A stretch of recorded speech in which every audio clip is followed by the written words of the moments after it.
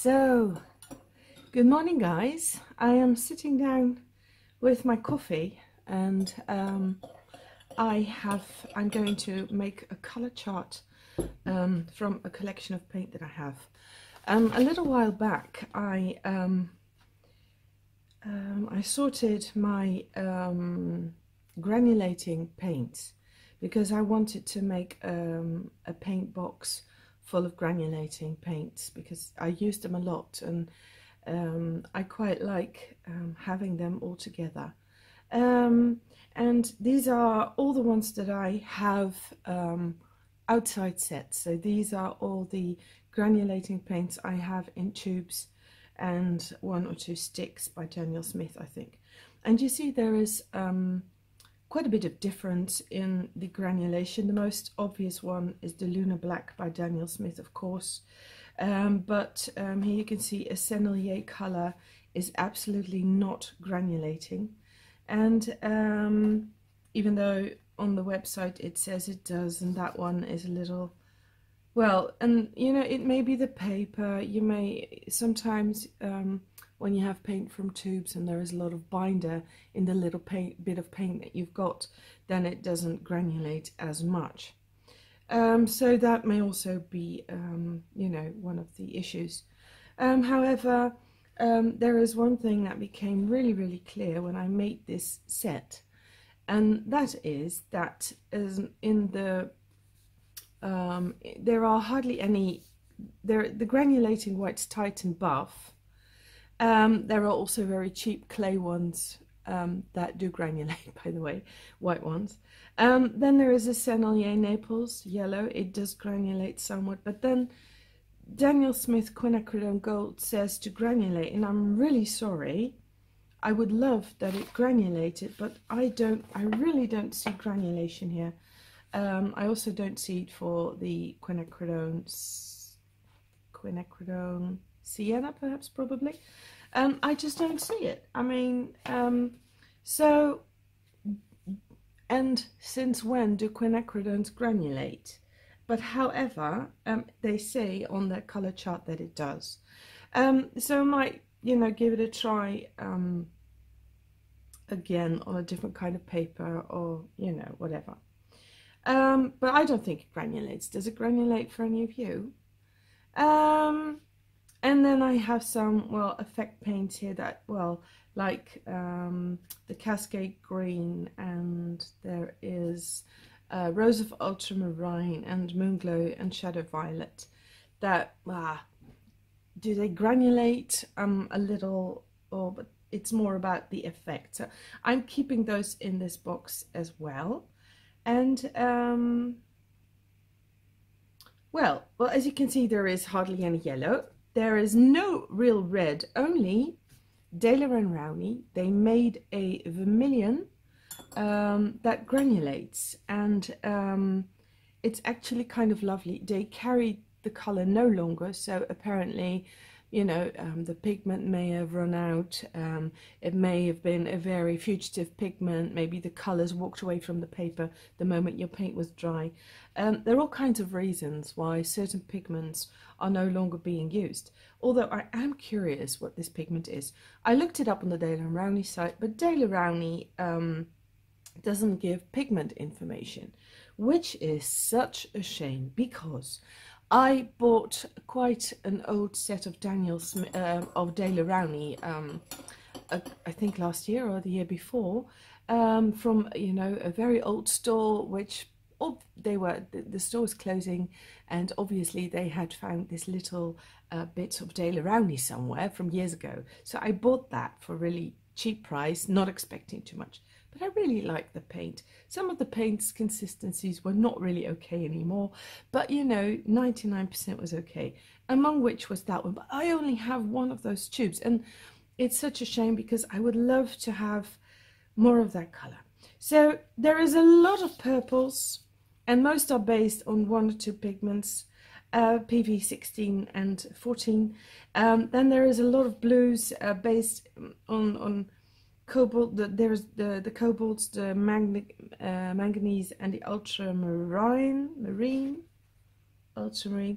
Although I am wondering if I actually chose an ultramarine for in this. Well, I don't think I did actually. That's stupid. Well, this is not my final set, and I will show you in a minute, because I am asking for some input from you for this little project that I'm doing.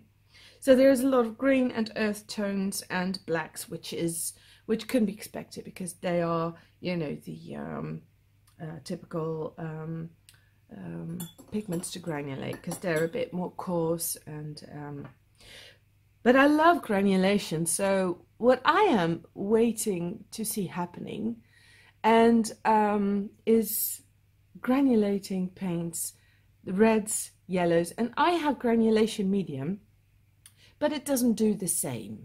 I mean, it looks a bit that way, but it's not exactly the same.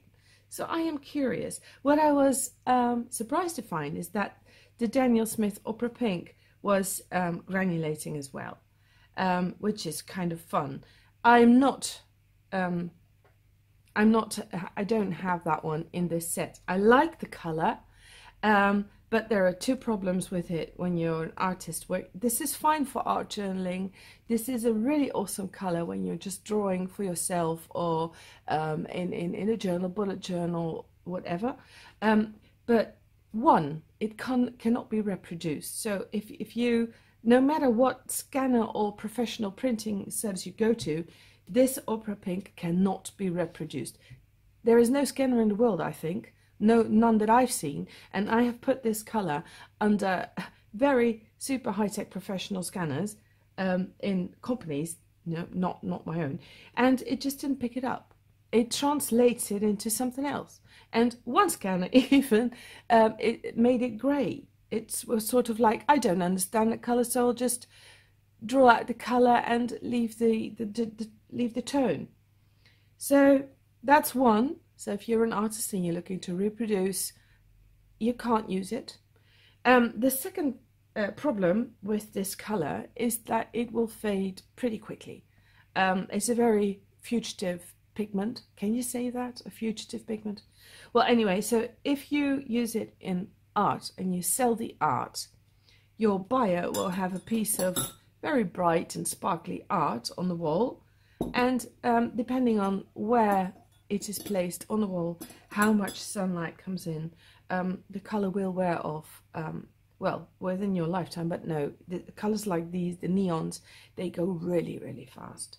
Even when you don't put them in the light, even when you just use them in your art journal, you close the art journal, you leave it in in a dark chest somewhere, it will still go.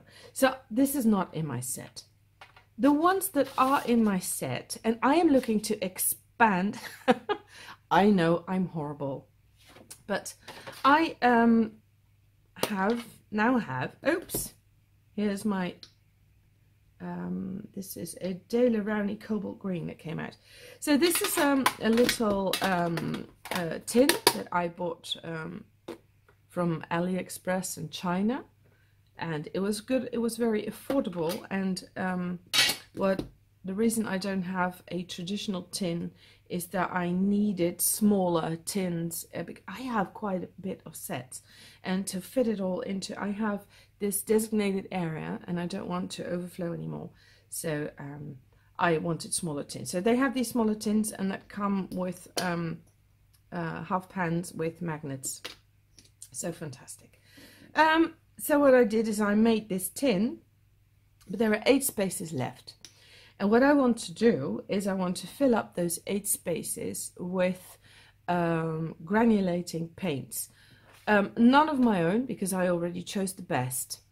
But what I would like to hear from you is whether perhaps you have any colors that are really nice pigmented and that are granulating beautifully. I do have my arrows aimed at some Daniel Smith Primitex, like the Tiger's Eye, which I would like, and which was it, the Blue Appetite, or, well, there are a couple of colors that I've seen that I really, really like. But what I would like to know from you is which colors you think are missing, because, you know, maybe you're watching this and you say, oh no, this color is pretty much the same. Because here I have a Schmincke Horadam Cobalt Violet Hue, which is a PV62, so a violet pigment, and it is actually apatite. And if I'm correct, Daniel Smith has got apatite in their collection. So they may be the same, I don't know, but it's something you know, and maybe there are paints out there that I've just not considered yet that you think, Mandy, you should go and find them out because they're really worth it. So I've got 8 places left, and I'm really curious what paints you will recommend. So before I start, I'm going to spray some water on these pans. What's really obvious is that the Sennelier paints, they are very, very fluid and honey-like. Just taking a sip of my coffee because I'm a bit thirsty. Well,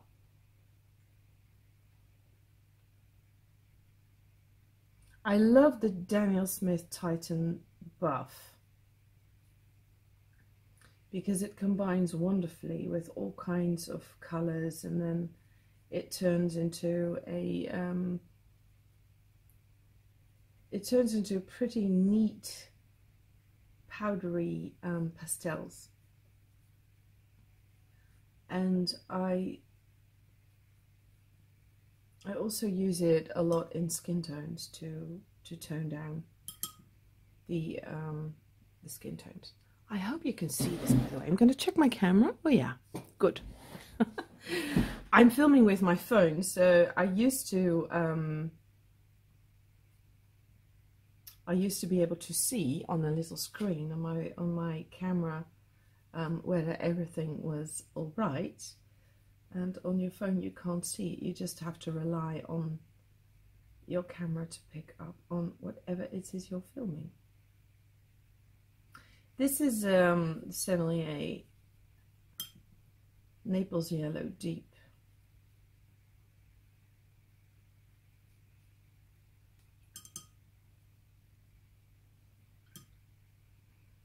And here's a De La Rowney Vermilion,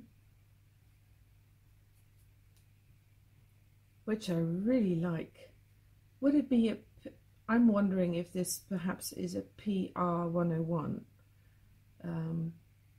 because that also comes in many forms, I believe, if I'm correct. Now there's the Sennelier Cadmium Red Purple. It's a PR108.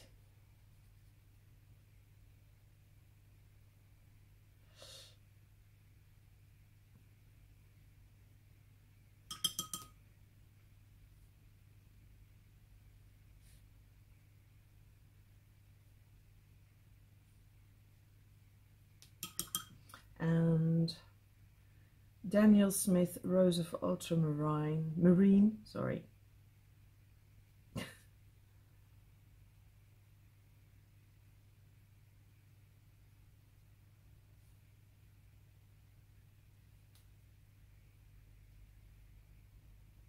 And you know, that's I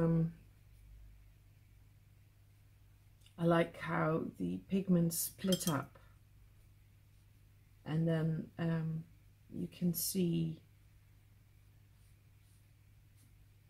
this is one of those paints where I wonder, you know, in the old days they would probably not have been used because they might have been considered not fit for sale because the pigment split, and now everyone is going berserk over them. It's funny how things change and how we have come to love the odd and the queer. And I think that's because there is just so much available to us now that everything seems normal. If you read about pigments and the history of pigments, then you do get a renewed appreciation for all these pigments and the fact that you can acquire them, you know, whenever you like, basically.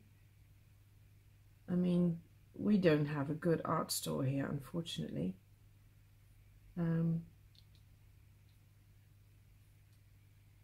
But they already sell more than anyone in the Middle Ages and Renaissance could have, or well, even for the Industrial Age, could have possibly purchased. So it's all very relative. This is a Rembrandt Cobalt Violet, and that really granulates ferociously. I love it when they do that. Now this is a Sennelier Blue Violet.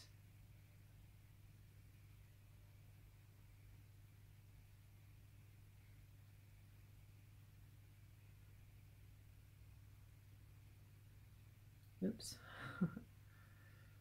I'm trying to stay within the lines.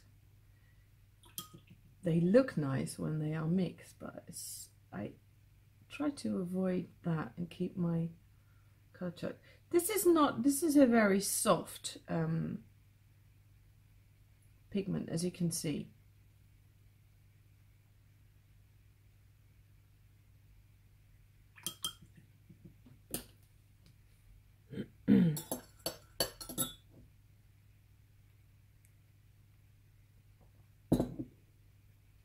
If I hope anything for the future of watercolor paints, and you know, maybe chemists will say I'm mad, I don't know what I'm talking about, but what I would love to see happening is the development of pigments that are a bit crazy, even more crazy than this. I mean, especially in the red, yellow and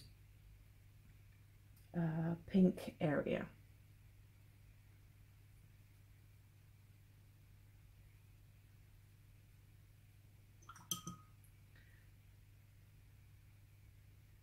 I don't know if that's possible, and probably companies are already doing that. I mean, if you look at the enormity of the paints carried by companies like Daniel Smith or Old Holland. By the way, that's a shadow violet. It's I believe every woman that paints that I know swoons over that color. And it's kind of funny because some men that I've seen do reviews on YouTube are like, oh well, yeah, it's just two pigments mixed together.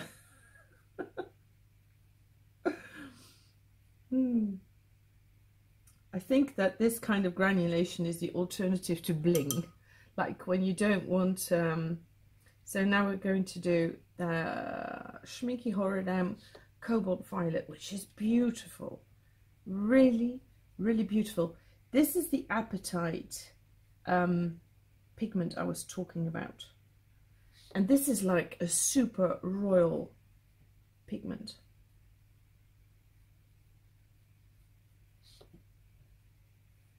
I'm adding a bit of water. I can't remember what I was talking about before. Oh, that's what happens with working on the fly. I'm not really working, you know. This is my coffee break. I don't have to be sharp. Daniel Smith Lavender. That was one of the new colors that came out not too long ago. And you know what? I need to make a confession here. I've never ever used it yet.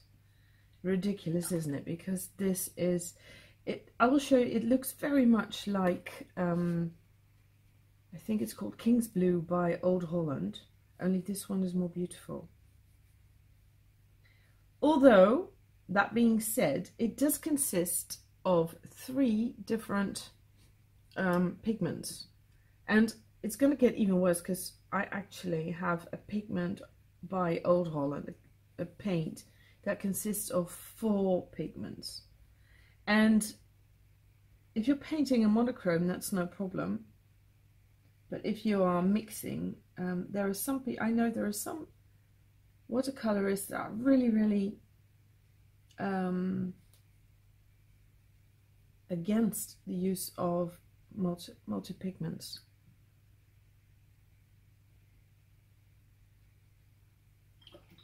The Sennelier paints are all, in comparison to the others, a bit gooey to work with. This is Daniel Smith Manganese Blue Hue.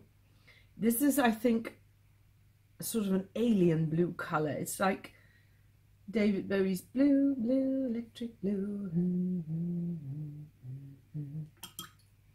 Sound and vision. Blue, blue. I will sit right down, waiting for the gift of sound and vision. Well, here you got vision and blue and colour.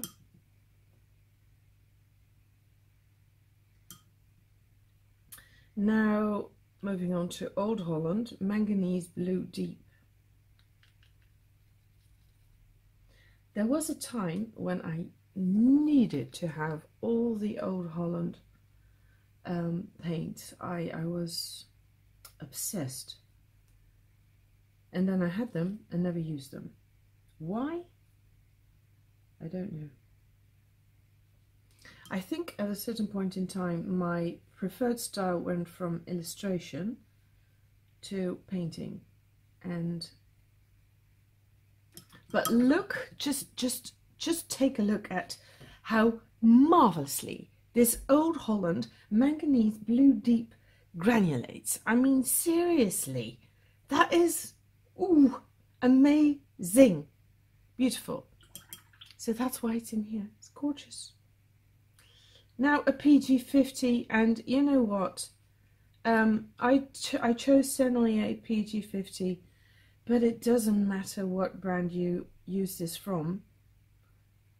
At least I tried them all, and this is cobalt teal, cobalt turquoise. This is called turquoise green by Sennelier, but really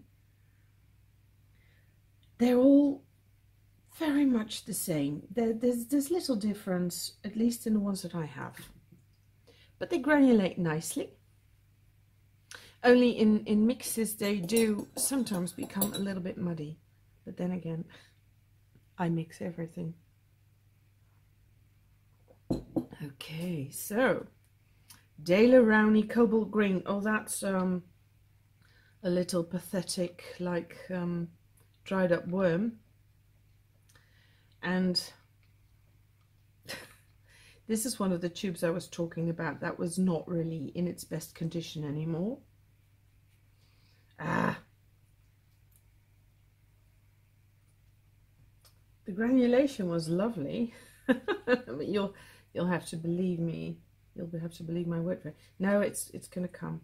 But I chose a brush that's a bit sturdy, that can take a little bit of rough handling.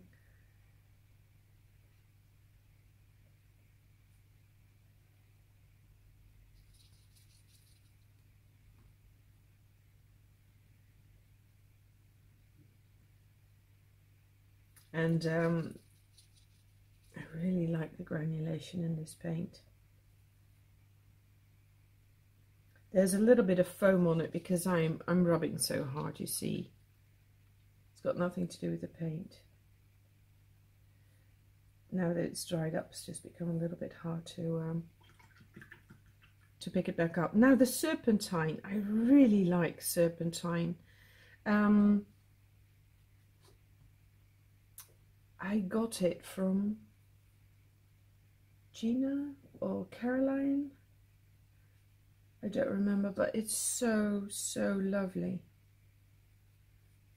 And it's not a coarse granulation that you get, it's sort of a fine granulation, but like when you want to paint a mossy forest floor or something, you know, then this is just, it looks as soft as a golden mossy floor when you're in the forest and you want to just walk barefoot. That's how soft it looks. I love it. So moving on to Sennelier Sap Green.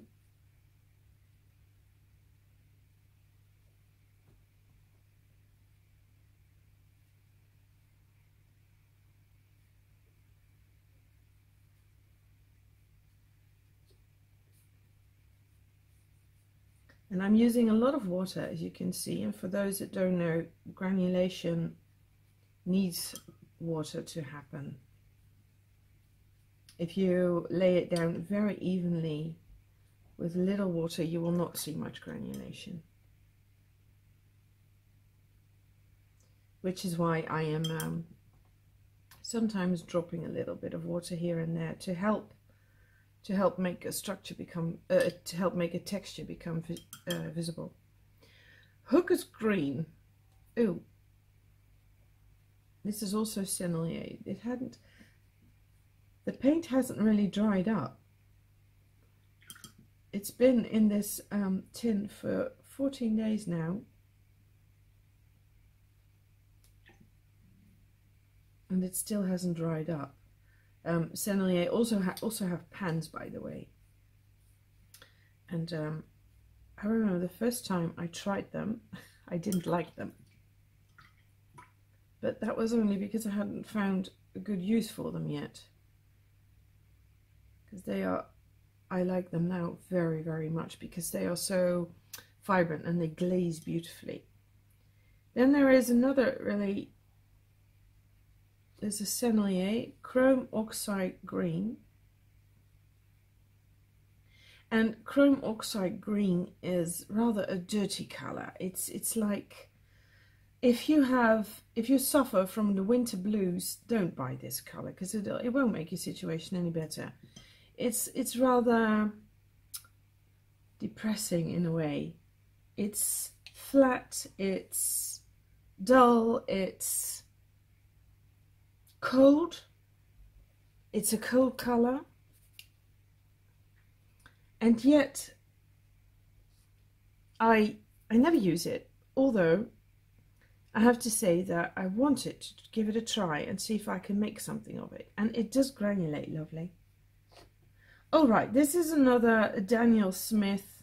You know, Daniel Smith has done what I just said I wished was going to happen for the future, that they were going to invent all kinds of really weird pigments. You know, Daniel Smith was ahead of me. And they did. And the lovely thing of this Cascade Green is that just like the Rose of Ultramarine, Rose of Ultramarine, the Shadow Violet Moon Glow, you know, it consists of two pigments and they split up. They're like, sorry honey, we've been to a marriage counsellor. I've talked to your mum and I know we've got kids, but I'm not staying. I do not want to be part of you. Sort of a sad colour in that when you look at it that way. This, by the way, is another colour that's a little bit dull. It's the Core Cobalt Green, but I like it very, very much. And the reason is that it mixes lovely for all kinds of colours to tone down. I'll show you another time. But look at the granulation. I mean, this really, oh, I can show you a painting. If you have a second, hold on.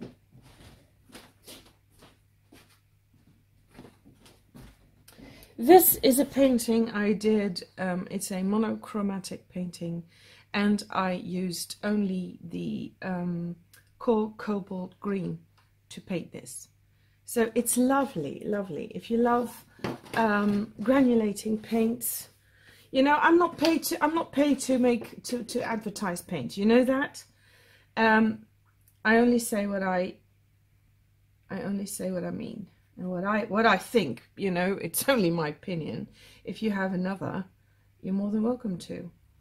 In fact, I really love it when you have another opinion, because when I hear things from other people, I can start thinking and say, oh, you know, they might be right, or I might learn something new, or I might find a really new favorite paint, or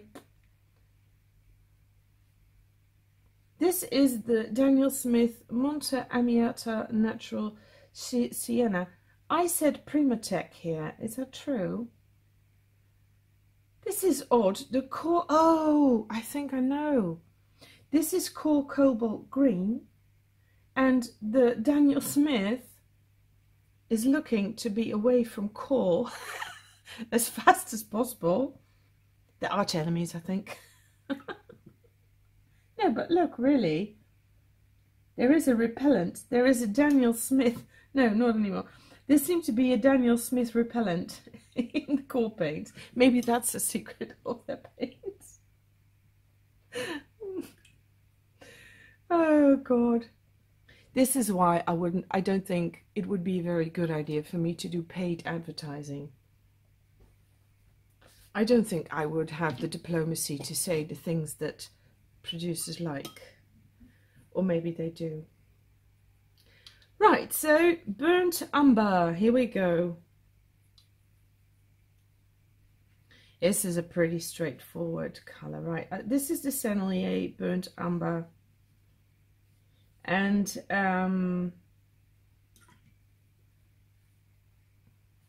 well, this is like a very good landscape, a very good landscape pigment.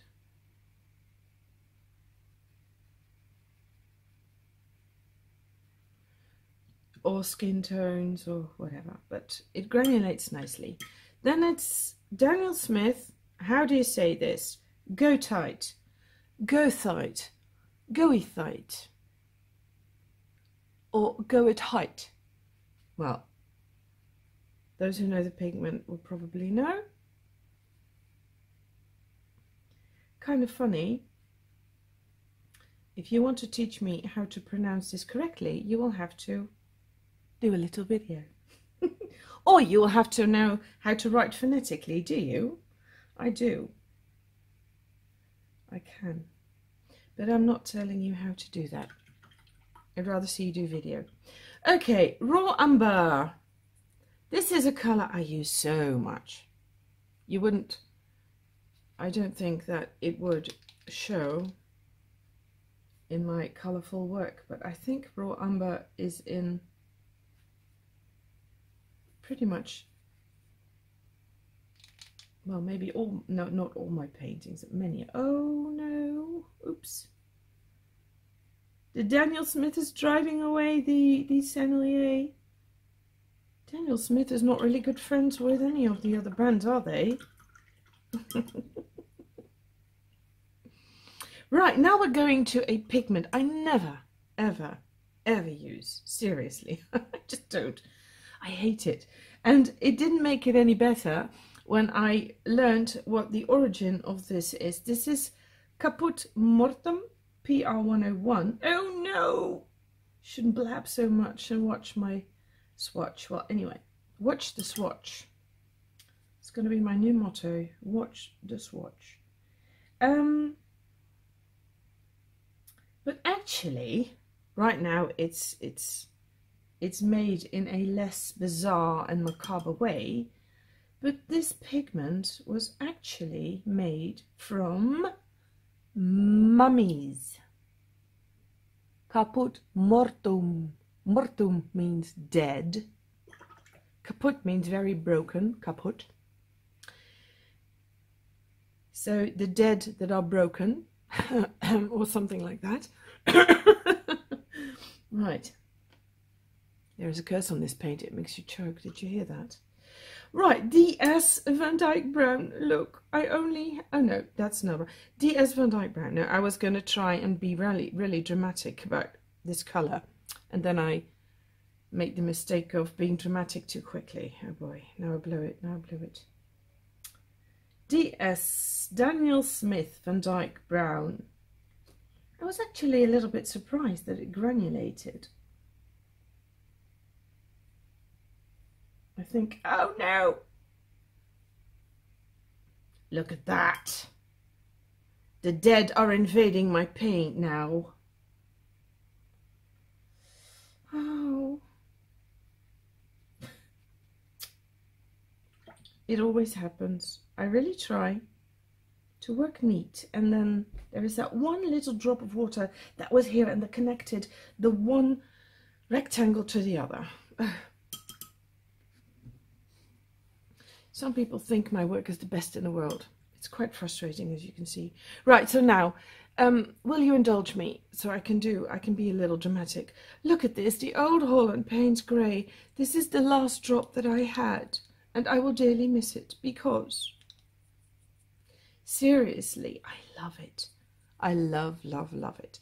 I know it's only a mix of PB29 and PBK9, and I am bound to have both pigments somewhere, but I will still really miss this small tube with this lovely granulating color. It looks like indigo. It's bluish. There is quite a bit of PB29 in it, I presume, and it's downright gorgeous. And the reason why it's almost empty is because this is one of the old Holland paints that I did use. Right, now moving on to one of my very, very favorite granulating colors. I had a stick that Caroline brought for me from America. Thank you, Caroline. They say sometimes, people I know once said to me that the internet was an antisocial place. I even met a fan from America. She came to visit me here. Yes, she did. So people were all creeped out, like, Mandy, you don't go meet strangers. I don't normally meet strangers, so don't get your hopes up too high. But Caroline and I, we met, and she's my sister from another mother. It was really, really weird. When we met, we sort of didn't have to say anything. Do you know that? Do you recognize that? So really, we haven't met since. I mean, she's on the other end of the world, and there was no chance that I was traveling that way, and they were not traveling this way, but still.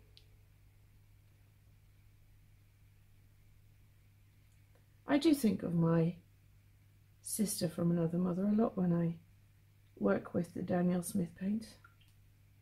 And of Gina. Gina sent me, I remember, I think it's about 2.5 years ago, Gina sent me a huge set of Daniel Smith paints to try.